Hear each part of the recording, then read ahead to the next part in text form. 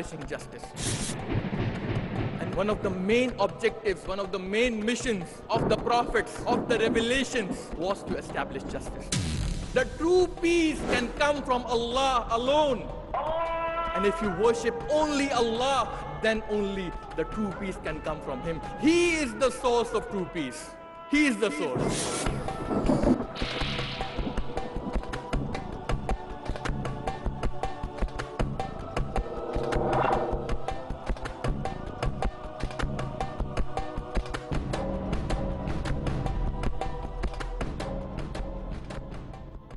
Now we will have approximately 25 minutes for question and answers with the speaker. The format for the question and answer session is that we will have 3 mics. We have one here at the front, one over here in the middle, and then one for the ladies in the back. So we will begin with this mic and then rotate in this fashion.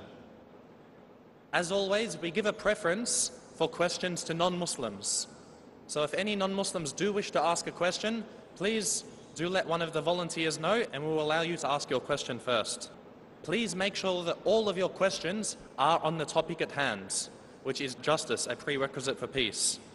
Keep your questions brief and short, and please make sure that your questions are stated clearly. And lastly, before you ask your question, do also state your name and your profession.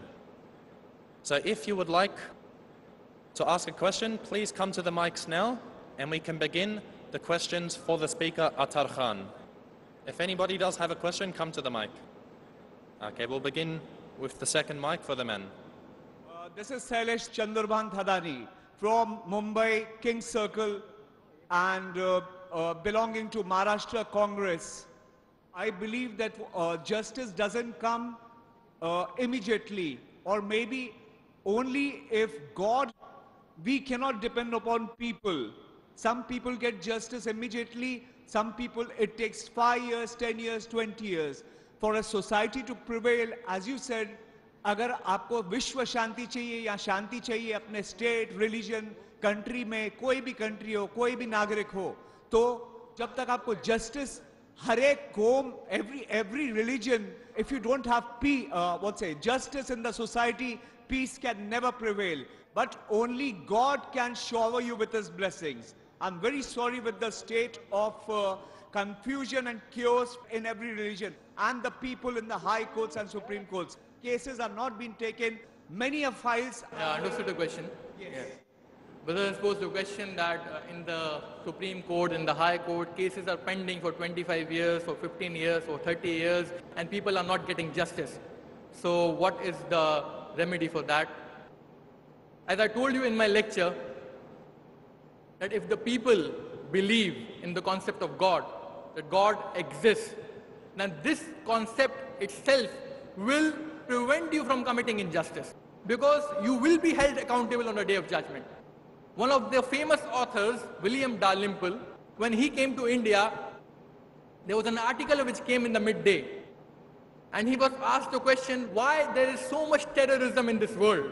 Why there is so much violence in this world? What is the reason behind that?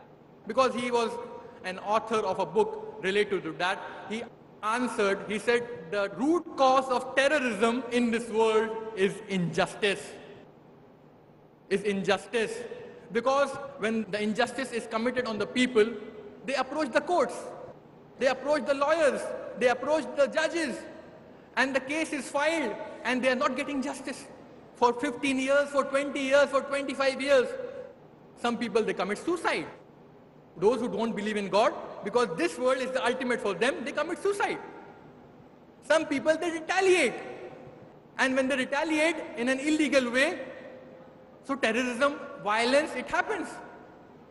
So William Dalrymple, he said the root cause of terrorism today is injustice. So unless and until a person has the concept of God, if a Muslim is done injustice in this world, he may appeal to the court, he will go to the court, he will appeal there, he will file his case, and even if the justice is not given, is not delivered to him in this world, he will still be patient. He will still be patient. He will not resort to unfair means. He will not resort to terrorism. He will not resort to violence because he knows that Allah subhanahu wa ta'ala is going to establish justice on the day of judgment.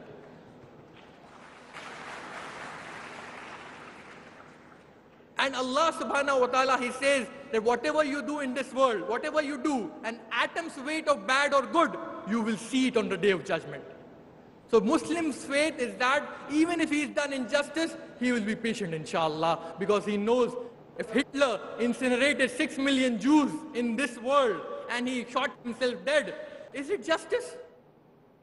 He incinerated 6 million Jews, as the history says, and he shot himself dead. Is it justice?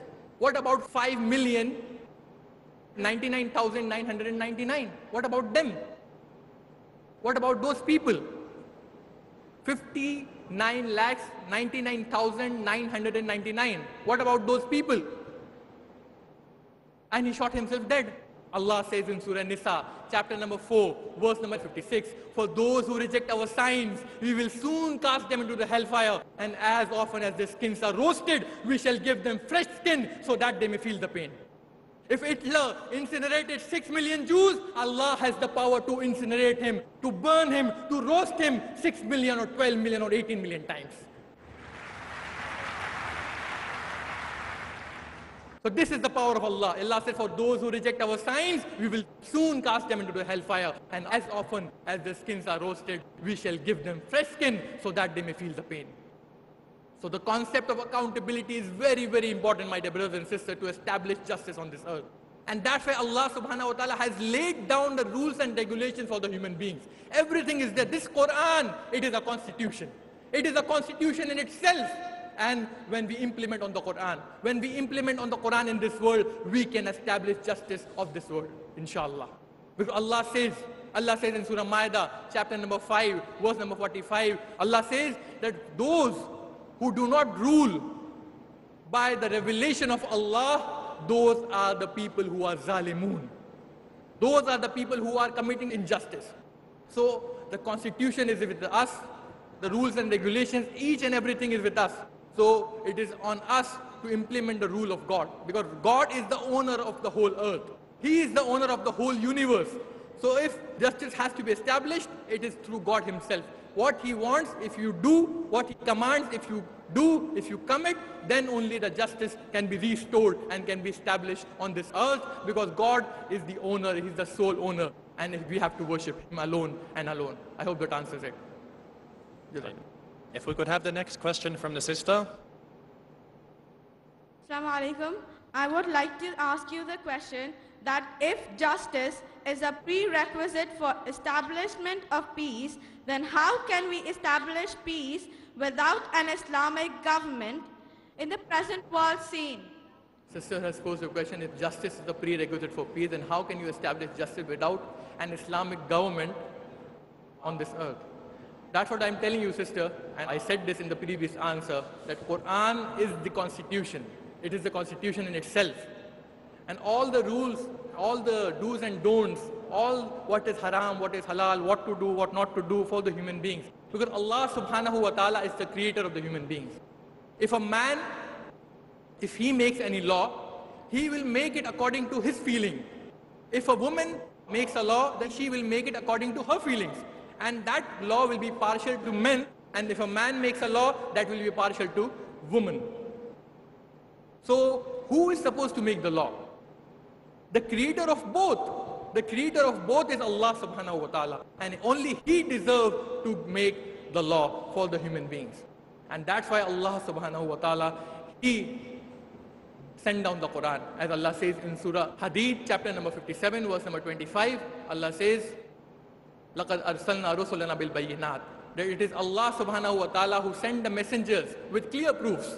وَأَنزَلْنَا مَعَهُمُ الْكِتَابِ, and sent down the revelation, this revelation, وَالْمِيزَانِ, and the balance, لِيَقُومَ النَّاسُ بِالْقِسْطِ, so that they may establish justice between the people. So we human beings, we have to establish justice through the balance, the intellect that Allah has given us, and the revelation, and how the Prophet ﷺ implemented on the Quran. So we have to understand the Quran as per the Prophet ﷺ. So an Islamic government, if it is formed on justice, then of course we want Allah's rule on this earth. Who doesn't want this? Everybody wants Allah's rule on this earth. So to understand what is the rule of God, we have to go to the Quran. The rule of God is in the Quran, and we have to establish that. And unless and until we establish that, first we have to establish in our homes, in a society, in a country, and then into multiple nations or to the whole world. So it starts when some good people, they come up and they start implementing in their life. First we have to implement Islam in our life. We have to strive to reach the level of the Sahabas. How they implemented, how they copied or imitated the Prophet ﷺ. There's a share of Allama Iqbal in Urdu. He said, "Sabak phir par sadaqat ka, adalat ka, shujaat ka, liya jayega tusse kaam duniya ki imamat ka." He said, read the lesson. He's addressing the future generation that you have to read the lesson of truthfulness, of courage, of justice, and then you have to lead the nation, you have to lead the whole world. He's addressing the future generation, the youth. What he's talking? He's referring the truthfulness of Abu Bakr. He's referring to the courage of Hazrat Ali, and he's referring to the justice of Umar. May Allah be pleased with them all. He's referring to them. He said, read the lessons of these people.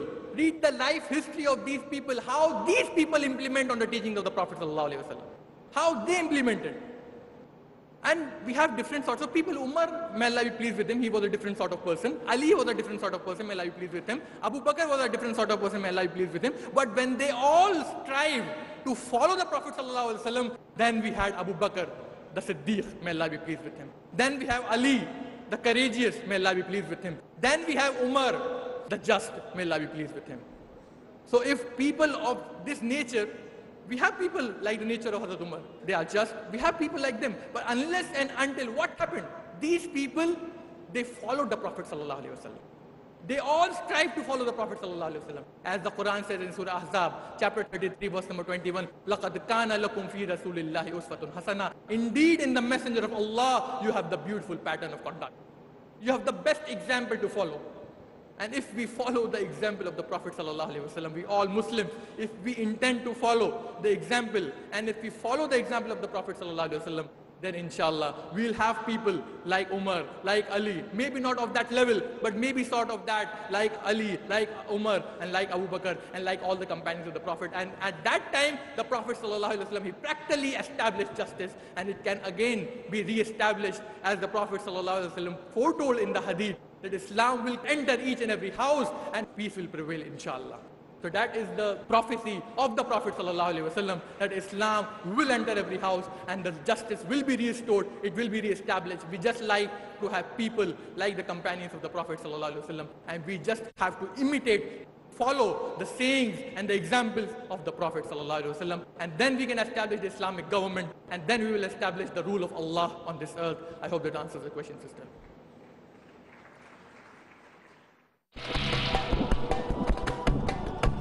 Can I ask? Please state your question. One is of a non-Muslim and one is of my wife, which is Muslim, alhamdulillah. You can ask the question of a non-Muslim. I am asking on behalf of Mr. Flander. He is a Christian.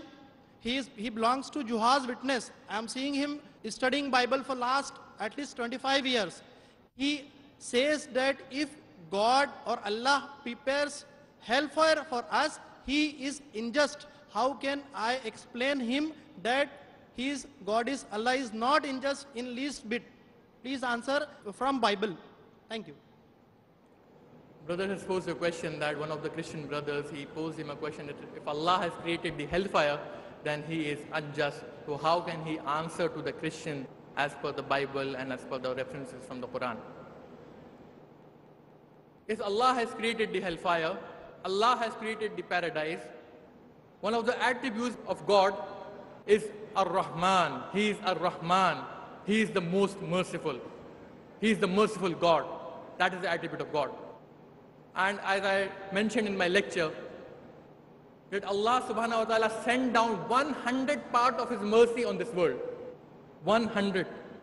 One part of that mercy, out of 100, he sent down to this earth.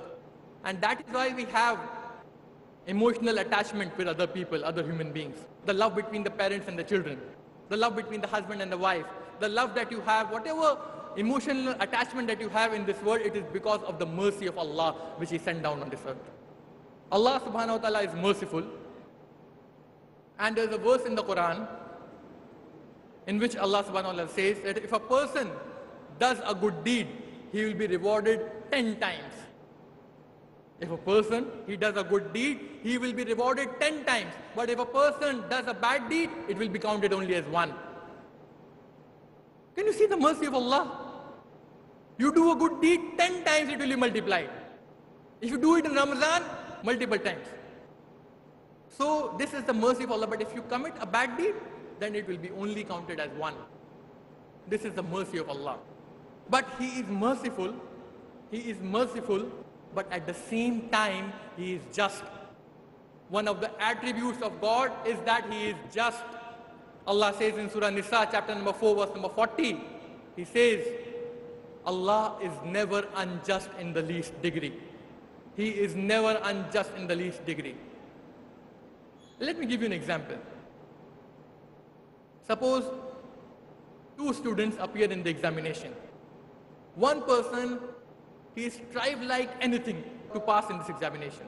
And for the whole year, he did his study. And he appeared for the examination. And another student, he was naughty. He did not attend any class. He did not read. He did not study a single word. And he also appeared for the examination.